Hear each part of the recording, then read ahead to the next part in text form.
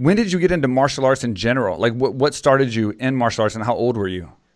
Well, my first pro fight was earlier actually, because I was 7-2 when I got to the UFC. But I started martial arts back in 2001, I want to say.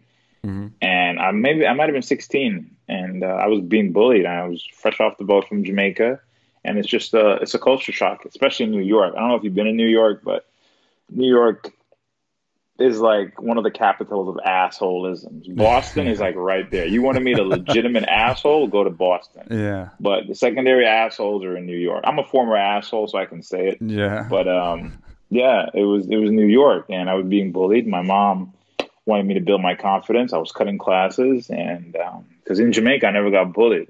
We didn't even wear shoes. I didn't even know what racism was till I got to America. Oh wow! So it was a lot of these things that was happening, and I was young. I'm 13, so I'm at that age, and my father wasn't here, so I didn't have that father figure.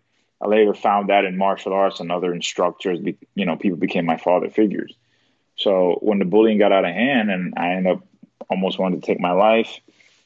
I even had an episode where I got bullied on a school bus, and I got to be real with you. I contemplating thoughts of going back to school and ended that kid's life and many others. I remember getting off a bus saying, I'm going to try to find a gun. At 15 years old, I'm thinking this, and you hear kids that are doing this at even younger age than me, and you hear kids that are taking their lives. I was there, man. I wanted to take my life. I went on my roof a bunch of times, man. I remember looking for a weapon, but I couldn't find one. I was asking people, and they're like, what the fuck are you asking for that for, And because Monday come, I was like, I'm gonna do something. And thank God I didn't. Yeah. So now, my buddy, R.J. Cooper, he does a lot of motivational speeches, with kids. He works with kids.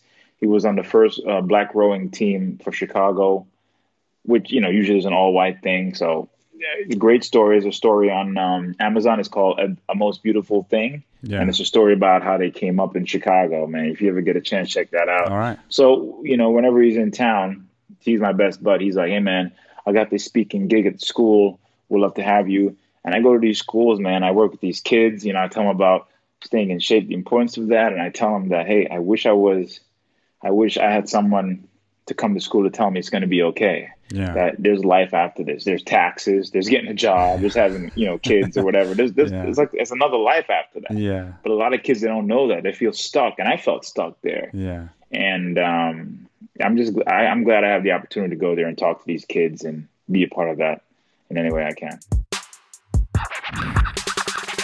Real quick with Mike Swick.